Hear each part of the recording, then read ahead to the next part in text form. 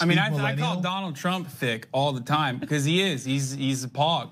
I mean, okay, hold on. I don't speak millennial. You got to translate. Fat ass is a porn term. Fat ass white girl is the term that I was using. What is it? Pog.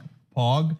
Okay. Yeah. Huh? I don't speak. He's thick. He's thick as hell. Donald Trump is thick. I thought thick was positive. Isn't thick positive? It can be positive. I'm using it in a positive way. Be, right. I mean, he's got thick that. Means like didn't it mean like strong or good looking or no? I could be used in both. I'm saying he's good looking, man. He's thick, dude. He's built like. I don't think that's what you're saying. Yeah, he's built like a goddamn refrigerator. Have you seen his ass, dude? Holy crap, dude! I'm not laughing at that. That is so. I am not laughing at that. I'm laughing at something. Hey, if I was interested, that would be one. That would be one bussy that I would tear apart. Okay, back walls destroyed.